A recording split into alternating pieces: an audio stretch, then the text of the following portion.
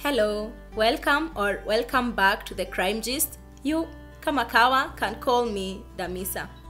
Our case today will take us all the way to County 016, which is Machakos County. This county borders Nairobi to the east. It has an estimated population of 1.1 million residents. That's the land of the Akamba people, who are the dominant inhabitants of this county. But basically, it's home to Kenyans from all walks of life. Machakos County is also home to important and industrial residential towns like Syokimau, Mlolongo, Athi River, Mavoko, and Machakos Town. In 2016, however, a terrible event would happen in Machakos County that would leave its residents and the country at large in mere dismay and disgust. Today's case is one that caught global attention. From domestic and international communities to human rights watch groups, it basically spread like wildfire across the world. Why, you may ask? No worries, just stick around to find out. It was a very messy situation. But it all started with one bitter man who terrorized an innocent man for months leading up to his eventual death. The sad thing about this case is that other innocent people who were not supposed to die ended up dead. Don't get me wrong, not that anyone was supposed to die, but these guys were basically collateral damage. So you might want to buckle up as we dive deep into this one. We'll start from the very beginning to understand this mess and how it all came to be.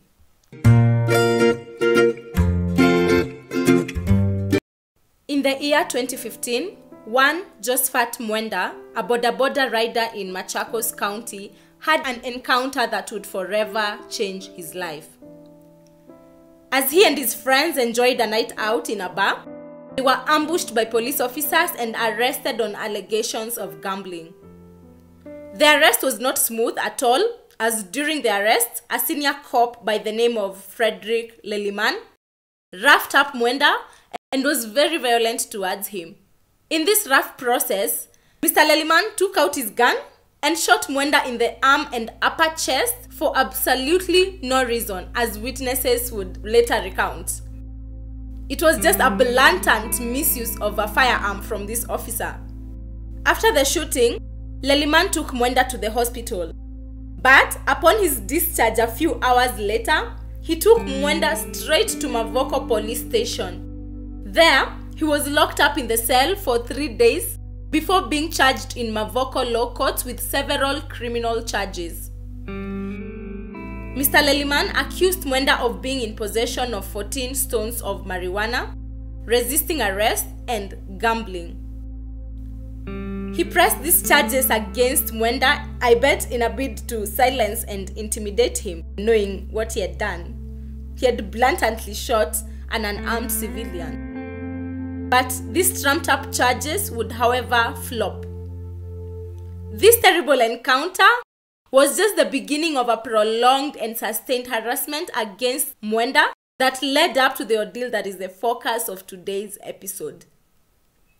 Mwenda, upon his release and full recovery, decided to file a complaint with IPOA, accusing Leliman of shooting him. IPOA is a body that I have already talked about several times on this channel. It's a body that investigates rogue officers, Independent Policing Oversight Authority in full. As IPOA launched an investigation into Mwenda's claims, the officer caught wind of the news of this report. His anger and pride, as you would imagine, got the best of him. And so what does he do? He goes ahead to have Mwenda followed and spied on. He would arrest the boda rider a second time that year on December 13th, 2015, claiming that he had committed a traffic offense. This, of course, was a lie and a way of the officer to continue harassing Mwenda. Mwenda at this point, understandably, began to fear for his life. He decided to seek help from yet another body, the International Justice Mission, or the IGM. He was basically crying out for help. The poor guy was so scared as he knew he was dealing with a dangerous person. I imagine he may have had sleepless nights and worries of being followed wherever he went. Leliman seemed relentless. The IGM came on board and tasked a human rights lawyer by the name of Willie Kimani with the case. It also provided them with a taxi driver to ferry them every time they went to and from court. So at this stage, Mwenda had launched complaints with both the IPOA and the IGM. Both were now working tirelessly and doing the independent investigations on Mr. Leliman and the claims made against him. Leliman, on finding out that he was under investigation, became very worried. He then decided to approach his friend, a guy known as Peter Ngugi, to share his predicament. And things would only get worse from there. So let's just do a little bit of history on Peter Ngugi and how he and Leliman came to meet, so we can understand why this is the guy that Leliman trusted with his quote-unquote problem. This Peter Ngugi guy was a mtumba seller, that is a second-hand clothes seller, and a hawker before he was recruited as a police informer or spy in 2009 for the Flying Squad. The Flying Squad doesn't exist anymore. It was disbanded back in 2019. So it was while at this job that Mr. Ngugi would meet a guy known as Stephen Lele, a dirty cop whose name will come up again in this story. Mr. Lele was in charge of Mlolongo police station at the time when today's case happened. He had introduced Ngugi to other dirty cops around him like Mr. Fredrick Leliman. Mr. Stephen Lele had been a national hero who was awarded for his brave actions during the Westgate attack. He had hit national and global headlines in 2013 when he led other officers in a rescue mission in Westgate. He had even been shot in the leg while in the middle of this heroic act. However, that image of a hero would come crumbling down when today's case came to light, and his character was questioned over other murders that had occurred around him. There's still more on him coming. As mentioned, Mr. Stephen Lele had introduced Ngugi to Mr. Fredrick Leliman. And as we will see, this friendship was doomed right from the beginning. Part of Ngugi's job as a police spy over the years was to do their dirty jobs and clean up their mess. So this is why Leliman trusted Ngugi to help him with the problem at hand. On the last week of May 2016, Mr. Fredrick Leliman called Ngugi and requested a meeting at Connections Bar in Mlolongo. He told Ngugi that he needed to silence Mr. Mwenda, the guy who had reported him to IPOA and the AGM, because these bodies were already tightening the noose on him. As Mr. Leliman and Mr. Ngugi sat and talked at Connections Bar, a murder plot would slowly unfold. The traffic case against Mwenda was scheduled to be heard on June 23, 2016. The two mooted this day as the perfect day to execute the murder plot. Peter Ngugi consequently visited Mlolongo OCS, Stephen Lele, and told him about Mwenda and Officer Leliman's predicament. So, Stephen Lele, although would not be an active participant in what would take place, was aware of the fact that there was some tension brewing and a possible murder plot underway. The fact is, if he was a good officer, he would have stopped this before it got any worse. But he was as dirty a cop as the rest. On June 22nd, a day before Mwenda's case, Ngugi and Leliman, who had become bosom friends, met again at Mlolongo Police Canteen, where they firmed up the murder plot. Ngugi was to spy on Mwenda's movement, while Leliman and his team prepared a perfect spot to execute Mwenda. Mr. Leliman, meanwhile, registered 2 Airtel SIM cards using a random lost ID. He gave Ngugi one card and remained with the other. Their plan was to use these Airtel SIM cards to communicate and plot the murder.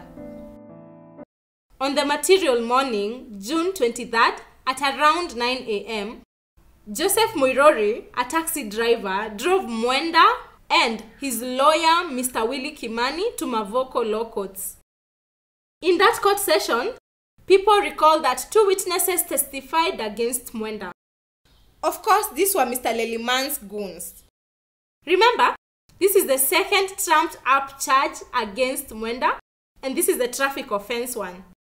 The first charge that had flopped was the gambling one, and now here he was with yet another false charge, this time a traffic offense charge. When the court adjourned, Ngugi, who was on the lookout, notified Leliman. The victims' movements were monitored in and around the courtroom at Mavoko Law Courts. By the victims here, we are talking about the lawyer, Willie Kimani, his client, Mr. Mwenda, and their taxi driver, Mr. Joseph Muiruri. Eventually, the three were traced, followed, abducted, and ferried in Leliman's vehicle to a container somewhere in Syokimau AP Post. Present in the abduction were Ngugi, Mr. Leliman, Officer Stephen Cheburet, who was Leliman's colleague, and another guy by the name of Kamenju.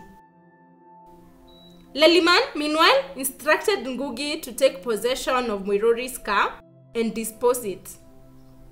Ngugi would drive the vehicle and abandon it at Kwambira, somewhere in Limuru town. He also switched off the victims' phones before disposing them. At Syokimau AP Post, the three were locked up from midday until nightfall without food or water. Leliman's allies and colleagues, Stephen Cheburet and Sylvia Wanjiku, failed to book the three. I guess this was to ensure that they were not identified or traced back to the AP Post. Leliman and another officer who was at the station at that time, known as Officer Leonard Mwangi, left the station and went to Mlolongo Bar to have a drink. They left the victims in the AP Post with their two colleagues keeping an eye on them. Ngugi would join them at the bar later after disposing Muiruri's car. Back at Syokimau AP Post, Willie Kimani noticed that he had a pen in his pocket. Being a lawyer, I bet he carried that almost everywhere he went.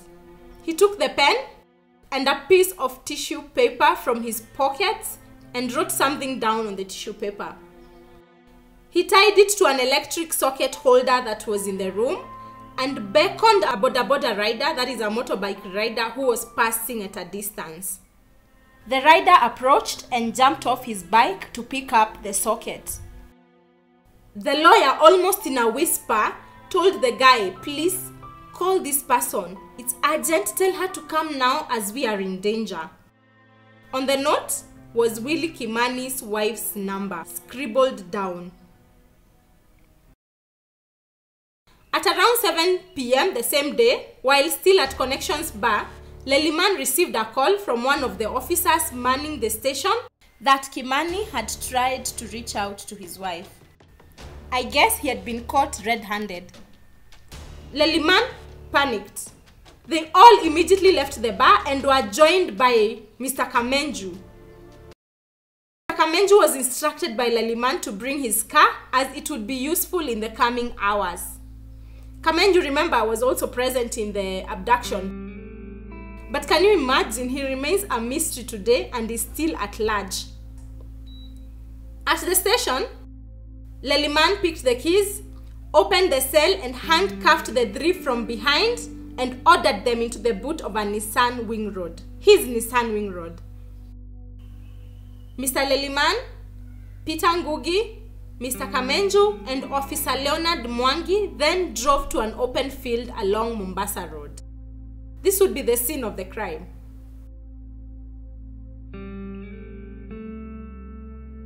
At the scene of the crime, they were each given duties. Ngugi would hand the victims over to Leonard Mwangi, who would then lead them to where Kamenju and Leliman would execute them. It would later be revealed that these men spent close to 3 hours going back and forth on whether to kill the victims or not. It is said that Ngugi and Leonard Mwangi were of the opinion that the men should be spared, but Leliman and Kamenju wanted them dead. As Leliman was their leader, they had to go with what he wanted. At 11 p.m. that night, Mwenda, the first man to be killed, was strangled to death using a rope and a polythene bag over his head. His body was then stashed in a sack and thrown in Leliman's car boot. Mwirori was the second. He was strangled using a second polythene bag over his head, and his body was also stashed in a sack and thrown into Kamenju's car, the second car. It was said that Mr. Mwirori was stashed into 2 gunny bags that were then tied in the middle because he was a big and tall man. Willie Kimani, the lawyer, was the last guy to be killed. He was also strangled using a rope and a polythene bag and stashed in Leliman's car with the body of his client, Mwenda. The 2 cars then proceeded to Oldonyo Sabuk River in Machakos County, where they dumped the bodies. They then drove back to the bar where they ate and drank before dispersing for the night. The bodies of the victims were discovered a week later in a river more than 100 kilometers away from the point of abduction. Call data, 8 cigarette butts and energy drink bottles at the murder scene, however, gave them away when the murder came to light. A test conducted on the cigarette butts matched Ngugi's DNA. Ngugi was then tracked down and arrested. He would later turn into a prosecution witness and spill all the beans on this plot to murder. In Ngugi's confession, he named all the persons involved in this conspiracy, who were swiftly arrested as well. While being detained, Leliman is said to have attempted to bribe Ngugi with 15,000 Kenyan shillings to omit his name, but this too failed to work. Ngugi had already agreed to a deal on testifying on all that took place in exchange for a lesser charge or sentence. The other officers arrested alongside these 2 were Officers Sylvia Wanjiku and Stephen Cheburet, who had kept the 3 at the cell without documenting it, and had watched them from the point they were brought in to when they were removed to be executed. Stephen Cheburet, to make it worse, had participated in both the abduction and also holding the 3 at the cell. Officer Leonard Mwangi was the other officer arrested alongside his 3 colleagues. The trial began in 2016 and the prosecution presented 46 prosecution witnesses. There were 14 defense witnesses, including the 5 accused persons, and 117 exhibits in the trial. The prosecution put a strong case on how the 5 participated in the abduction and killing of Willie Kimani, Josephat Mwenda, and Joseph Mwirori on June 23, 2016, after the trio left Mavoko Locots. It put out a strong case on how the 3 were later killed and dumped. Their bodies would then be discovered in River Athi, Machakos County, after a long week tedious search. Among those who are called to give evidence include lawyer Willie Kimani's former colleagues, witnesses who had discovered the bodies floating at the river, and also the boda rider who the prosecution said was the last person Kimani talked to and who had picked the distress note that was written by the lawyer on a piece of tissue paper. The rider testified that when he called the number on the note, it went straight to voicemail, and he only got a call back from the number hours later, which unfortunately was too late to save Willie. Remember Mr. Stephen Lele? He and Peter Ngugi were both made prosecution witnesses in this case. The strongest evidence the prosecution adduced was a confession statement given by Peter Ngugi, detailing how a scheme to kill the 3 was hatched and executed and his part in it. This was more than enough to nail the perpetrators. This case would drag on for years and years, and after hearing both sides, judgment date was set for July 2022. This judgment came a month after the 6th anniversary of the disappearance and murder of the Mavoko 3, as the 3 victims had been dubbed. Despite much media coverage, the case progress had been slow, with close to 100 adjournments. The adjournments had bred uncertainties about the outcome of the trial, but the day was finally here. On this day, it took a 4-hour judgment to find 3 police officers, Sergeant Fredrick Leliman, Stephen Cheburet, and Sylvian Joki, and police informer Peter Ngugi guilty of murdering the Mavoko 3 on June 23, 2016. Police officer Leonard Mwangi, surprisingly, was acquitted of all 3 counts of murder. Not that Leonard was an all-innocent man. I guess they just didn't have enough on him to convict him. Leonard was as dirty as the rest. We will see just how in a few. Back to the judgment. Mr. Fredrick Leliman's involvement was very clear. The murders were premeditated and had been hatched by Mr. Leliman, who was the master planner even several days before the execution of the plot. The conspiracy involved high-level planning and organization, meticulously carried out, and the use of technology with mobile phones and police radios. The offense involved kidnapping, detention, and inhuman treatment of the deceased persons. While clearly he had a grudge against one person, Mwenda, he had captured and killed 3 people, not caring about their lives and the fact that they had not done anything to him to deserve what he did to them. For his actions, Leliman was given a death sentence. The second accused person, Stephen Cheburet, received 30 years behind bars. Stephen stood by his colleague Leliman and stuck with him on every step on the material day.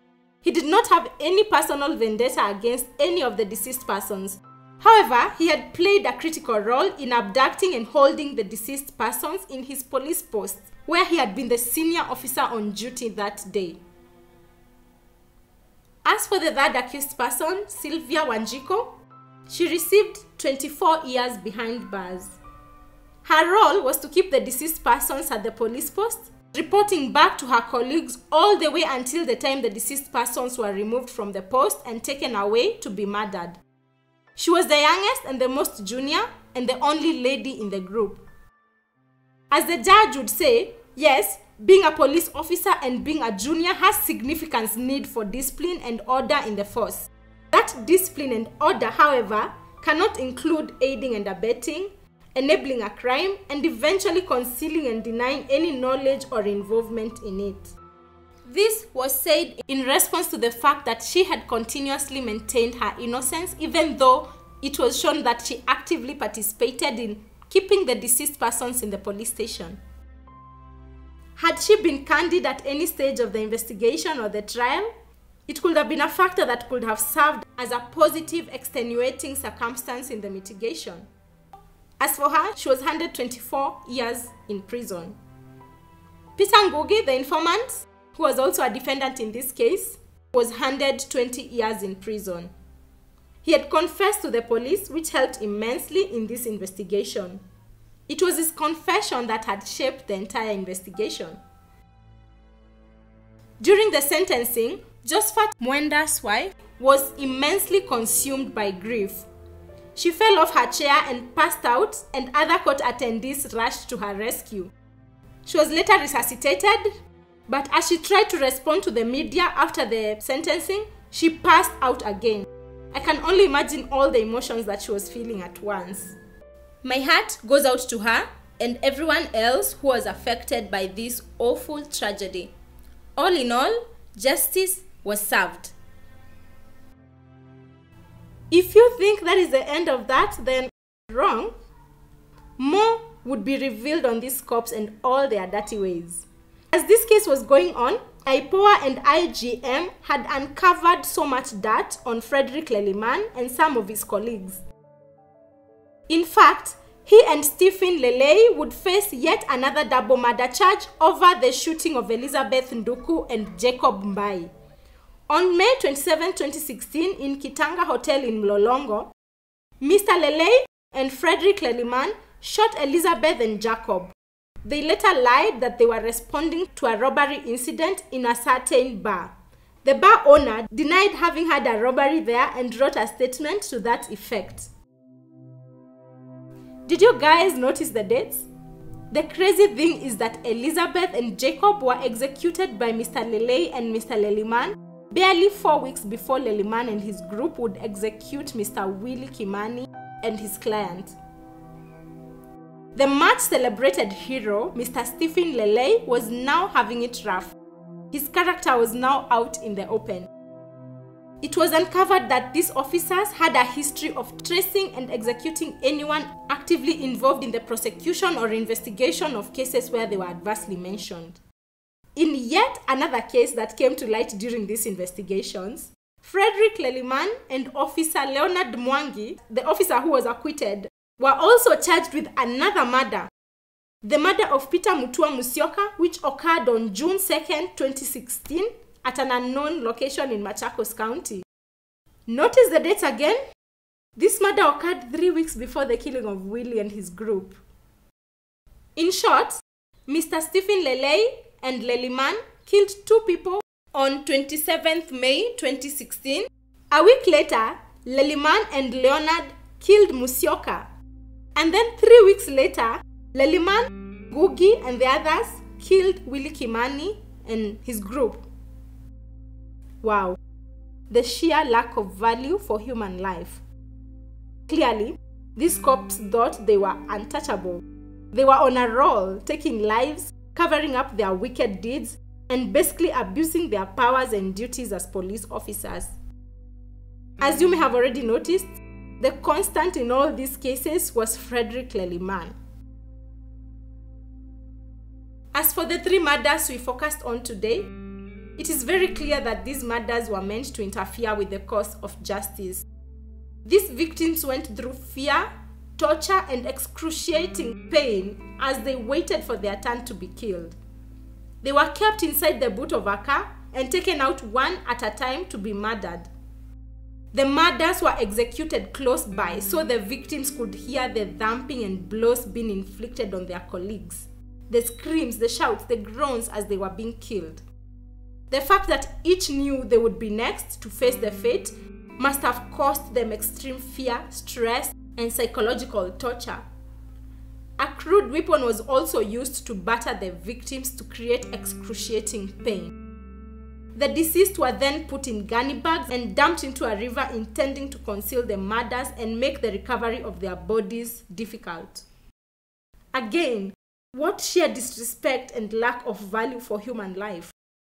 It's extremely disgusting what these officers did to Willie, Joseph, and Josephat.